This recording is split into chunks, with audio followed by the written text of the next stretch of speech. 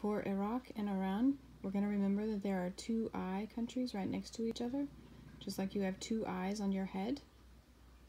The first one is Iran, and we're going to remember it because it looks like a snail. Here's the coiled shell, and here's the head with two eyes sticking up, and here's the back of the foot.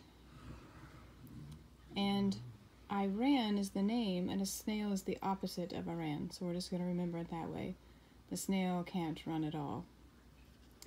And then for Iraq, it's the other eye, and it looks sort of like a Q. So you make this circle, and then you see that little part that sticks down, just like the tail of a Q.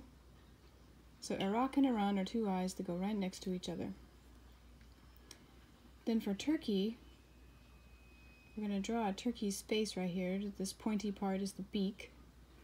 And then this is all the wattle that hangs down, that red fleshy part that hangs down from a turkey. And we're going to have turkey for breakfast along with our cereal. So this is our bowl of cereal. Here's the bowl, here's the cereal sticking up.